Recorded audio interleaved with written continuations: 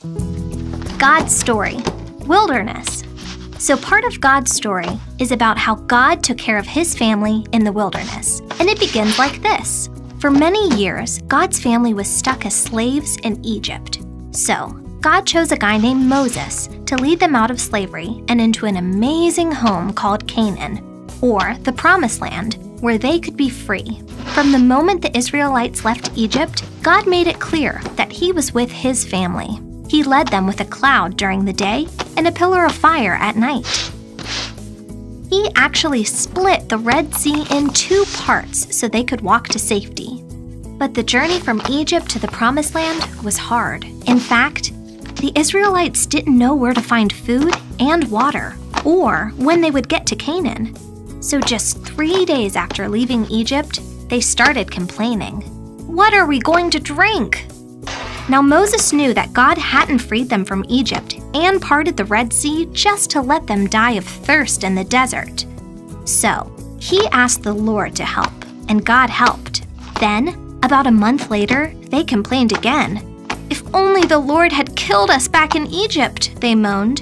"There, we sat around pots filled with meat and ate all the bread we wanted. Now you have brought us into this wilderness to starve us to death." They actually wished they could be slaves again. Kids, have you ever complained about something instead of trusting God for help? Well, guess what?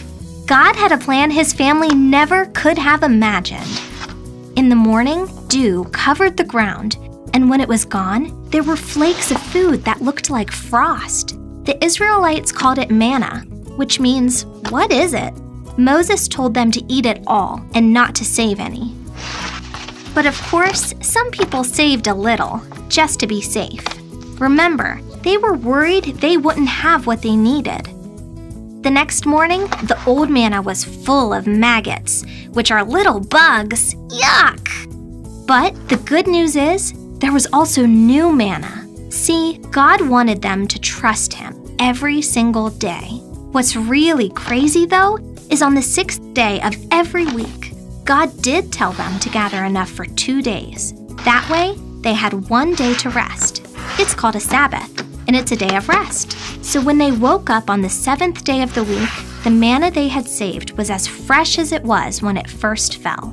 We don't know how that happened, but it did. Well, the Israelites kept traveling, following the cloud and fire, eating new manna every day, and getting a Sabbath every week. It might seem pretty clear that God was with them, but they weren't so sure. At one point, they even said to Moses, "Is the Lord with us or not? Why did you bring us out of Egypt? Are you trying to kill us with thirst?" The people had stopped trusting Moses, which really meant they had stopped trusting God, just because things got hard. Moses knew God had a plan, though, and he asked for help. Turns out, God had another miracle in store. God said, "Take your staff, strike the rock, and water will come gushing out." And it did. For about 40 more years, God's family wandered the desert. And all that time, God kept on giving them food, water, rest, and protection. He even kept their clothes from wearing out. God's family couldn't take care of themselves on their own. They had to trust God. But he always gave them just enough, just in time, and often in ways they could have never expected. And that's the story of how God took care of his family in the wilderness. So, in case you missed it, here's the quick version. God wanted his family to be free. God led them with a cloud and fire.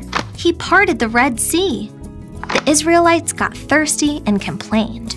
God gave them water. They got hungry and complained again. God gave them food. They got thirsty and complained again. God gave them water. Again. For 40 years, God gave them what they needed. All they had to do was trust every day. And that's a part of God's story.